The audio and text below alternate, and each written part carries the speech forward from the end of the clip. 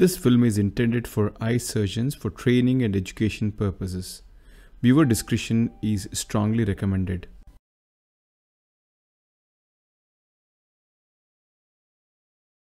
Hello friends, welcome to the Back to Basics series. In this presentation, I would be giving a brief overview of the principles of nucleus management in Phacoemulsification, and I will be sharing a few practical tips on few of the techniques. So let's understand what is the goal of Phacoemulsification. As we know it, the goal is to remove the nucleus from the capsule without damaging it, and also without damaging the iris and the corneal endothelium. Now, how do we achieve this goal? In most cases, we can't remove the nucleus en masse, that is in single piece. So the fundamental principle to achieve this goal is to break the nucleus into smaller fragments and then emulsify and aspirate each of these fragments through a small port of the phaco tip. So nucleus division is the fundamental principle, and to achieve this, we have the following techniques. The classical 4-quadrant technique, the stop and chop technique, and the direct chop technique, which has got two variants, the vertical chop and the horizontal chop technique. So let me begin with the 4-quadrant technique. And the first tip which I would like to share in this technique is to stabilize the nucleus with the second instrument during sculpting. The tip should gently cut across the nucleus without ever pushing at it. Then widen the groove after the first couple of sculpts to allow easy access to the wider sleeve, which can then effortlessly pass through the groove without getting obstructed. Number 3, one has to use adequate power so the nucleus matter is effortlessly shaven off without being physically pushed at during sculpting.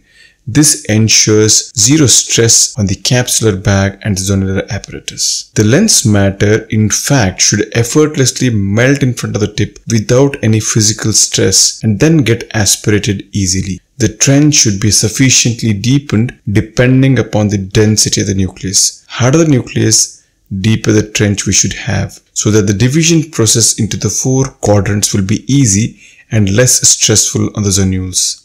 And at this stage, having a good stereopsis and excellent focus on the surgical plane is critical. While dividing these fragments by lateral separation, care needs to be taken to keep the two instruments deep in the trench and then laterally separated, especially in the harder cataracts. This ensures easier cracking of the posterior plate without stressing out the zonules. Well, the classical 4-quadrant technique continues to be the safest and the most predictable techniques of nucleus removal till date, and with the advent of the torsional ultrasound, it has regained its significance much more. Now, moving on quickly to the stop and chop technique. This is an excellent combination of the sculpting technique and also the chopping technique. The same principles of sculpting are utilized here. To stabilize the nucleus with the second instrument, the groove is widened to allow easier passage of the tip to the deeper sculpting. Here we do a single long trench and then divide the nucleus into 2 big heminucleus. Each of these heminucleus is then chopped into smaller fragments, typically 2 or 3 pieces, and then emulsified. Now, compared to the classical 4-quadrant technique, this is relatively quicker, much more efficient, and consumes lesser energy. The significant advantage when we compare this technique to a direct chop technique is that there is a sufficient space which is created because of the initial trench. This makes the nucleus manipulation much more easier and safer within the capsular bag, especially when we are dealing with a much denser nucleus. It's a versatile technique which comes in handy in most types of cataracts. Now, moving on to the direct chop technique. Here, we don't do any trenching or sculpting. The phaco tip is buried into the substance of the nucleus using a short burst of energy, and then the chopper scores the nucleus, dividing it in the process. Now, it has two variants, the horizontal chop and the vertical chop. In the horizontal chop technique, the long blunt chopper goes under the rhexis into the equator of the endonucleus, hooks it, and then the chopper is moved towards the phaco tip in a horizontal plane to achieve the nuclear division. On the contrary, in the vertical chopper, a sharp-tipped chopper is placed just in front of the nucleus, and then the chopper is moved vertically down while the phaco tip is moved vertically up. The plane of movement of these instruments is vertical, and hence the name. Now let's go back and see some live footage. In the horizontal chop technique, the blunt chopper goes under the rexus, hooks the endonucleus, and then approaches towards the phaco tip. And the crack is visible, and as it approaches near the tip, the chopper is then moved laterally so that the complete division of the nucleus is achieved. Placing the chopper under the rexus and reaching towards the equator of the endonucleus is quite intimidating to many surgeons. But still, this is the most efficient way of cracking the nucleus, since the forces acting here are much more physiological. The vertical chop. Here, the sharp tip chopper is placed just in front of the buried phaco tip, and then the chopper is pushed vertically down while the phaco tip is moved vertically up ever so slightly, and then the two instruments move laterally away from each other, ensuring a complete separation of the nucleus.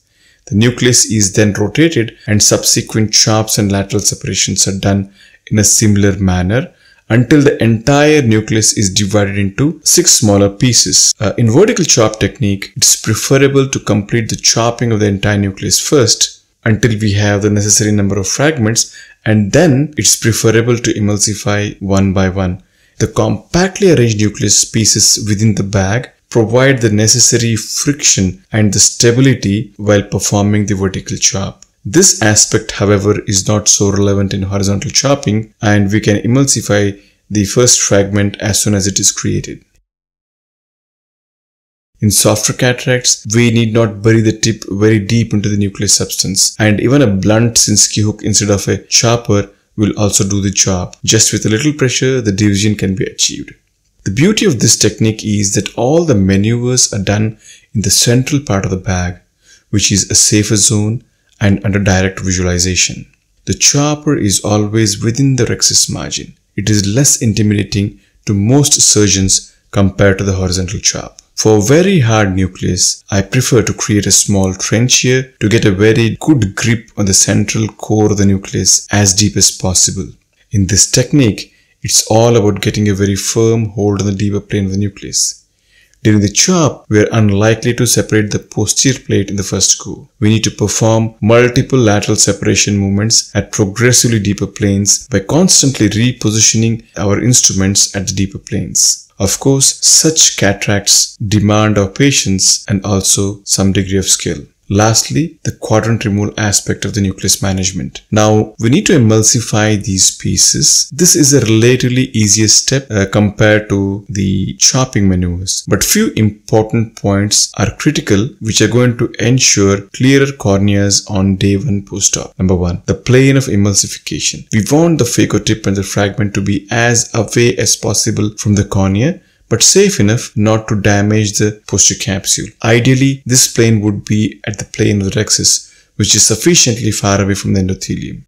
Lens chatter and turbulence, they can significantly cause endothelial trauma. The judicious use of phaco energy, along with appropriate flow rate and vacuum, will minimize lens chatter. The lens fragments should be just dancing around the phaco tip while being emulsified, and the overlying second instrument prevents any fragment from flying around and hitting the corneal endothelium. The perfect combination of energy, flow rate and vacuum is critical to achieve this. The amount of energy delivered is controlled linearly by the foot pedal. This final clip shows the last few fragments of a dense nucleus being emulsified. Kindly note, the process of emulsification is very controlled, and the fragments are still moving around in the capsular bag. There is minimal lens chatter and the plane of emulsification is posterior. And in spite of the consumed energy during the procedure being extremely high, the cornea on the day 1 is clear and we have an happy patient. So this was my brief overview of nucleus management in phacoemulsification. Thank you for your attention and hope this helps.